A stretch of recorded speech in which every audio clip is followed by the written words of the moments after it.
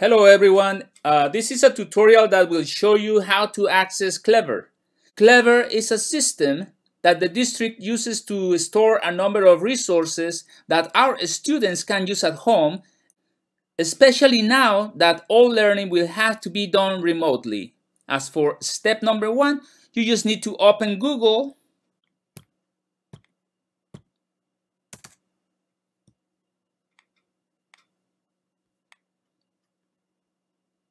Once you have done that, then you need to type clever.com. Hit enter. This will take you to a web page, and in this part you can see an option that says login as a student. You are gonna click on that. Sometimes, for validation purposes, the system will ask you to type the school's name. In this case, my computer already recognizes Clever as my campus. Now we can see an option here that says login with Google. We are gonna click on that. And that will take you to this web page that basically asks you to choose an account.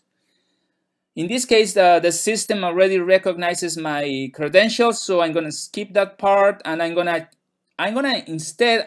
click on this option that says use another account.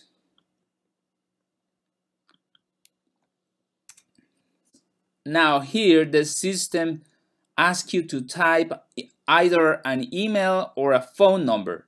In this case, we are gonna create an email for your student.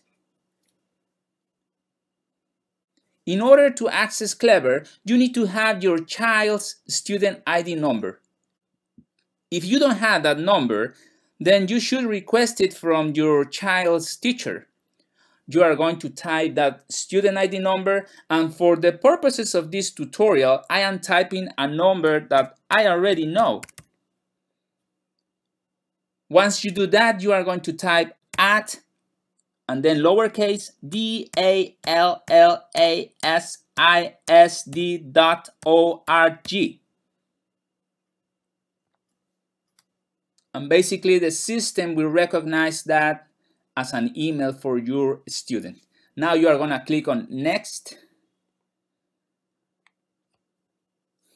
In the area where it says enter your password, you are going to type uppercase D as in David, and then lowercase si at 1617.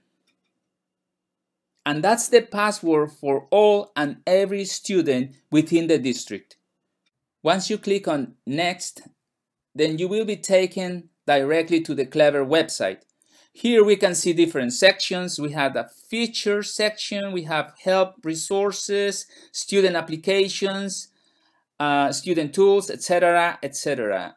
And let me go back. Here I see there is the iStation icon, which is pretty much used across all elementary schools within the district. We also have Khan Academy Kids, which is a good resource for the practice of math. Now, if we just click on those two icons, that will automatically take those two resources and place them under your favorite resources section for easier access. Now, it is important to note that if you access iStation directly from Clever, it is not necessary to enter usernames nor passwords anymore.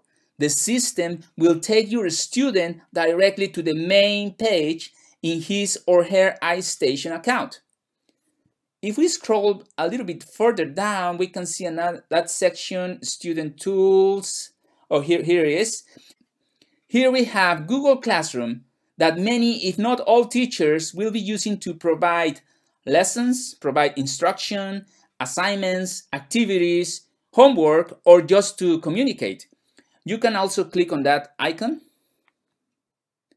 And now you can see it is now under our favorite resources section.